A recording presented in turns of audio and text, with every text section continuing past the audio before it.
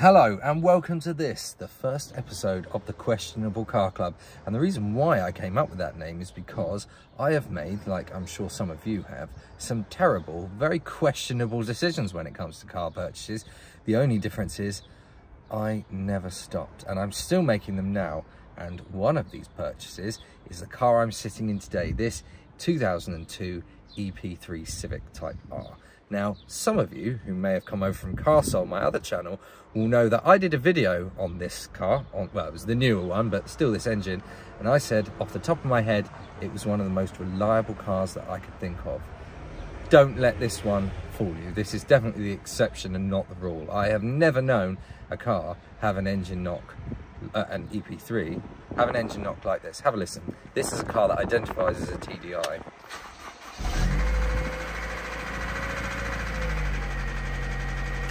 Yeah, that is quite frankly fucking disgusting. So we are going to drive it around until it dies. Please like and subscribe to the channel because it's new, and if you don't, I'll just give up and it'll be very sad. Thank you very much, and let's bring on the Civic death.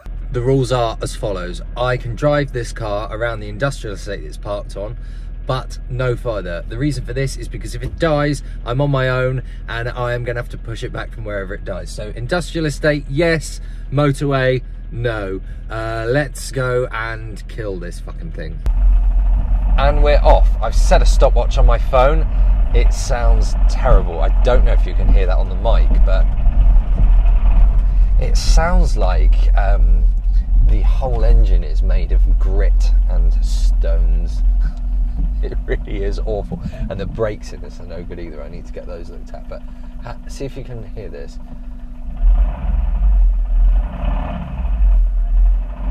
Something is very, very broken. I've been driving this around now for 3 minutes and 22 seconds. Still sounds bad, but the engine has warmed up, I think probably enough now for me to engage VTEC, bro. Hopefully I don't fly through the wall of the cracked den at the end of the road, but we'll see how it goes.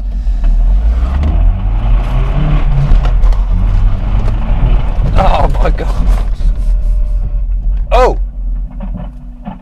Oh, okay.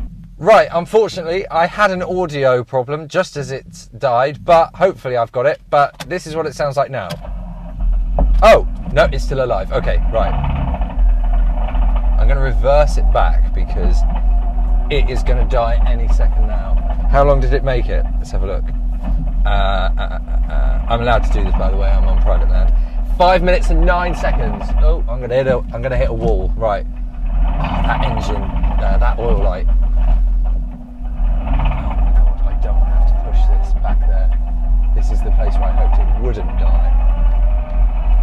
Come on, make it back, you sack of fucking shit.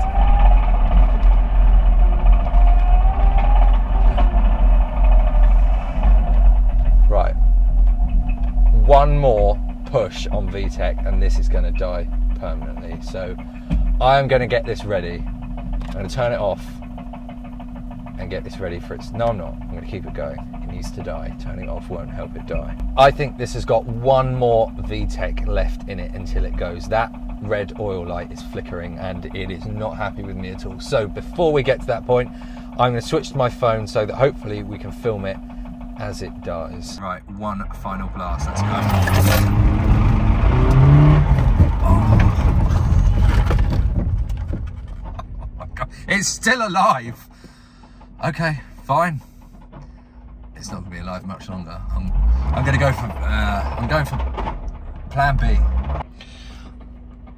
One thing I have learned though is that revving is good for the engine, so I will not be doing that. That won't be happening anymore. Okay guys, we're going for one final run before I start putting stuff in the engine, but I don't think that this has got much left in it at all. I mean, that light is on pretty much all the time now, so apart from still from revving, but okay, let's go.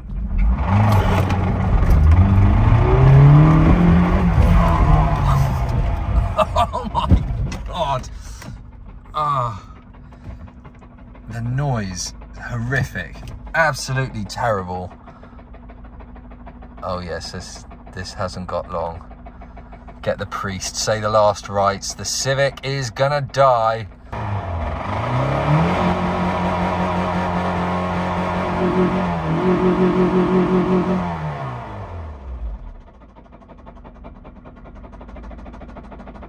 I don't know how it's still going. I really don't. Okay.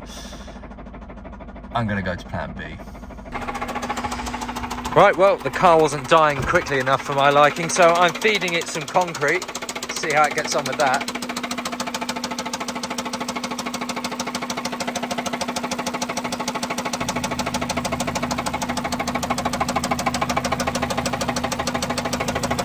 In it goes.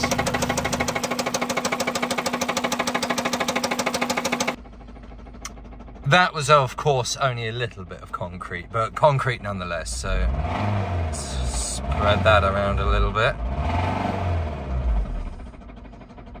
So I've just poured some concrete into the car, and so far, nothing.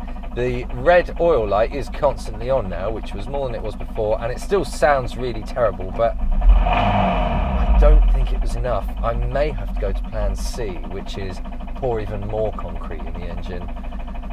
Eventually, this thing might die, but so far, it's got to be testament to this Hypar's absolutely bulletproof engine that it still won't die even when it's trying to die.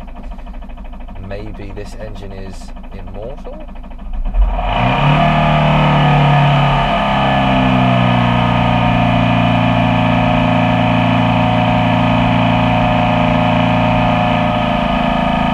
Oh, okay.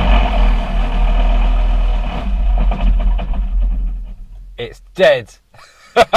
Maybe not so immortal after all. Check engine light came on and it went. I might actually plug that in and see what see what code it gives up. Let's see if it starts.